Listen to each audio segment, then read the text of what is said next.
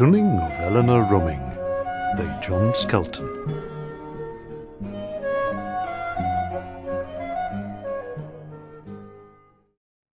Tell you, Rachel, if that you will, a wheel be still, of a comely dill that dwelt on a hill, but she's not grill, for she's somewhat sage and well worn in age, for her visage it would assuage a man's courage. Her loathly lair is nothing clare, but ugly of chair, droopy and drowsy, scurvy and loosey, her face all boozy, comely crinkled, wondrously wrinkled like a roast pig's ear, bristled with hair. Her lewd lips twine, they slaver men sign, like a roppy rhine, a gummy glire, she is ugly fire. Her nose somedel hooked, and camously crooked, never stopping, but ever dropping, her skin loose and slack, grind like a sack with a crooked back.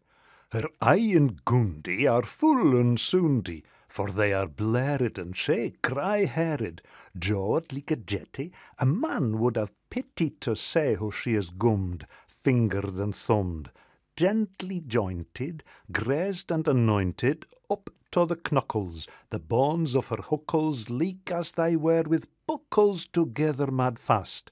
Her youth is far past, footed like a plan, legged like a cran, and yet she will jet like a jolly fet, in her furred flocket and grey russet rocket, with Simper the cocket.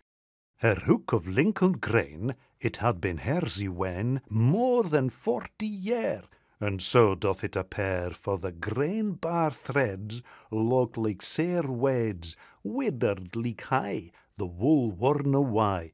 And yet I dare say she thinketh herself gay upon the holy day, when she doth her array, and girths in her geetes, stitched and pranked with plates, her kirtle bristol red, with clothes upon her head that weigh a sou of lead, writhen in wonder wheeze after the Saracen's guise, with a whim-wham knit with a trim-tram upon a brine pan, like an Egyptian capped a boot, when she goeth out.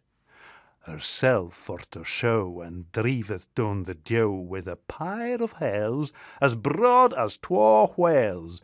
She hobbles as a gauze with her blanket hose over the fallow, her shoon smeared with tallow, raised upon dirt that bowdeth her skirt.